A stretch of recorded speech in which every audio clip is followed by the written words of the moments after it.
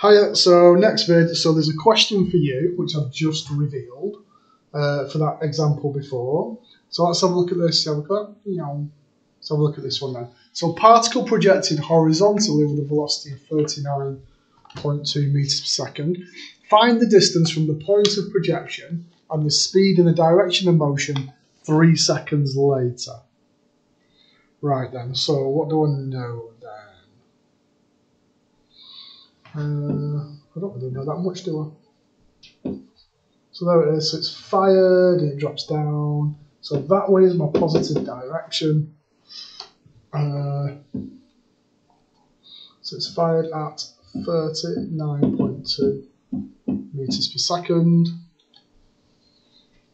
Right then.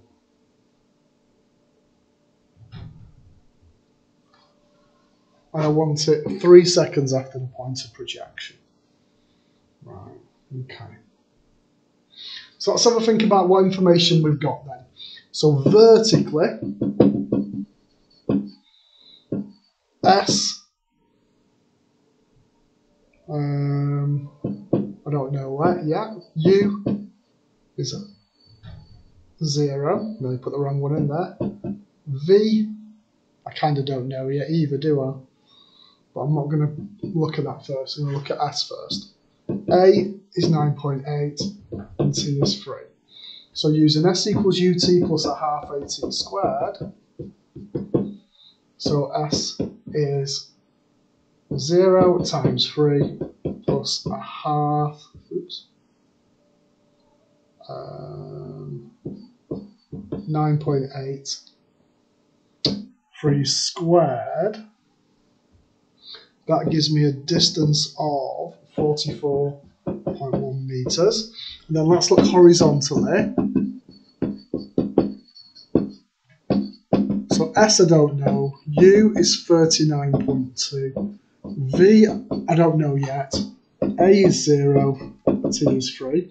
So S equals UT plus a half AT squared, but I know that that bit disappears, and we're calling it X equals UT, so 39.2 times 3. I get very twitchy about that again. I might have told you that in the past. 117.6 meters. So then that's my position. So I've moved horizontally 117.6 meters. Now this 44.1 in the positive means I've dropped it down 44.1. So it's not 44.1 high, it's just a drop down 44.1.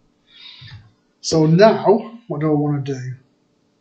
Let's do, to work out the actual distance, because I'm in the air, aren't I?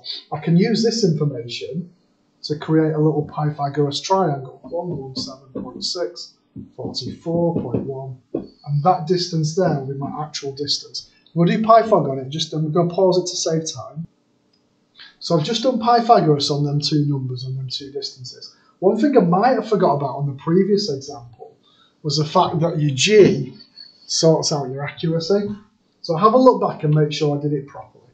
But because G is 9.8, that accuracy there is 130. So I've got the actual distance.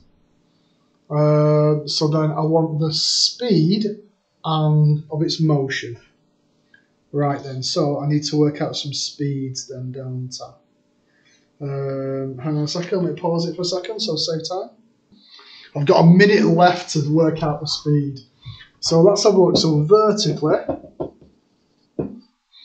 I've got my distance now. I just haven't got this. If I use V equals U plus AT, my speed would be 0 plus 9.8 times 3. So my speed vertically will be 29.4. Horizontally, we said it was constant. Whoops, hang on, pause. So V is 39.2.